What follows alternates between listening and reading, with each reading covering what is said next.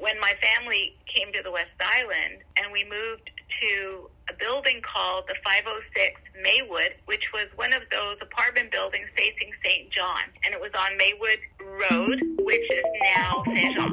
The West Island, the sexy suburbs of Montreal. At one time, a series of 18th and 19th century style Quebec villages. There was a couple over here. Hello. There was some down here. Bonjour. There was a Lone Ranger all the way over here. Coucou. And everything else in between was essentially just a farm. Eventually, huge residential developments grew out of these villages, creating the area officially, yet not officially known as the West Island.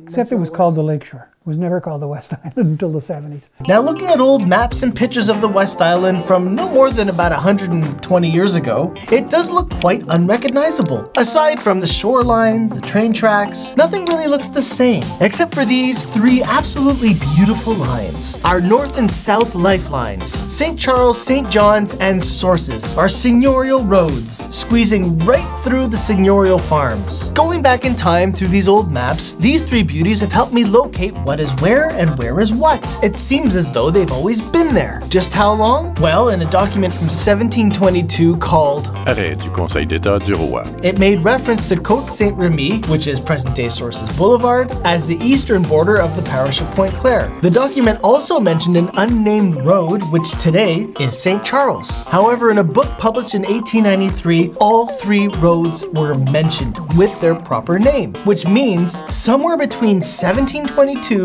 and 1893, all roads came into prominence with the same names they have today in the same place that they are today. Kind of.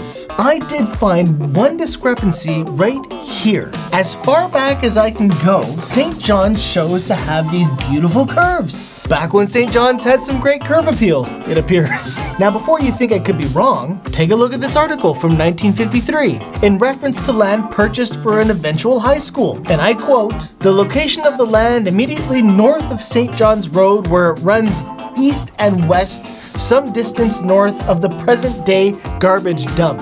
Remember the dump? It's back.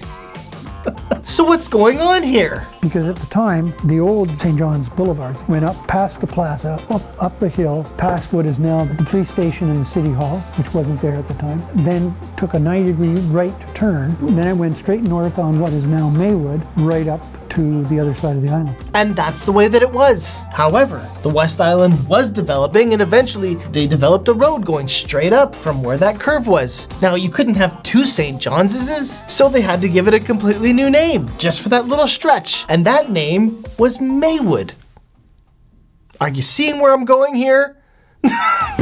St. Jean was called Maywood, and it was a two-way road. It wasn't like it is now. It wasn't a boulevard. Narrow, it was narrow road and no sidewalks or anywhere, anything like that. It was really a country road. So now we have St. John's and we have Little Maywood. And it was like that for about 6 years, until the Council of Pointe Claire thought it looked ridiculous, rightly so, and decided to switch it, putting Maywood off to the east where it is today. And then as of 1962, St. John's became a beautiful straight line, as I think it always should have been. So that means it's been 60 years. It's the 60th anniversary of Straight John's. So is this the most intriguing story of the West Island? Probably not. Would some people find this interesting? Hopefully so. Do I find this to be an interesting story at all? Absolutely. And I can go on and on about the West Island streets, roads, and underpasses and overpasses, and who the heck was the Picasso who built this thing? But alas, I have run out of time for this endangered short.